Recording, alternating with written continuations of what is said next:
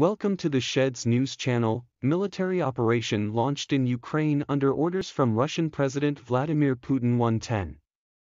He's in his day.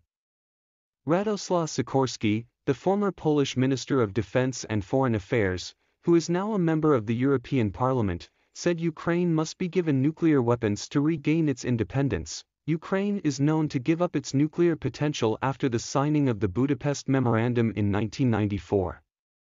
At the time, everyone understood that Ukraine would become an independent country within the borders established in the Soviet era.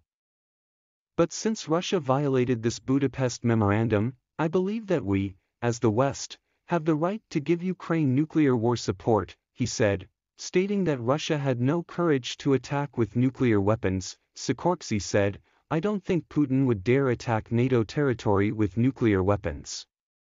I don't see any preparation for that right now, except for the speeches.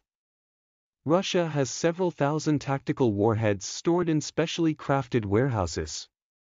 We are closely following the situation with our allies," he said. Shedi brings you the latest breaking news videos and explainers from the United States and around the world. Become a Shedi subscriber and hit the bell to be the first to know.